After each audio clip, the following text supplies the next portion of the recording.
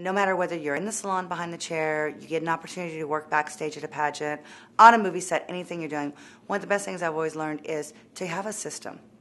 And it doesn't matter if you're setting the hair, you're cutting the hair. Learn a system and a pattern, because then it becomes like riding a bike. You can duplicate and duplicate and duplicate that, and that's how you pick your speed up. And that was the best advice I got when I was a young stylist. And that's what we drill into all of our stylists is get a system, get a pattern down. And if you're ever back there with our team, you'll watch. One stylist can set it, one can comb it out, because these girls are running. And so it's all about, us coming together as a team, making it work. But it's about that foundation, having that system down.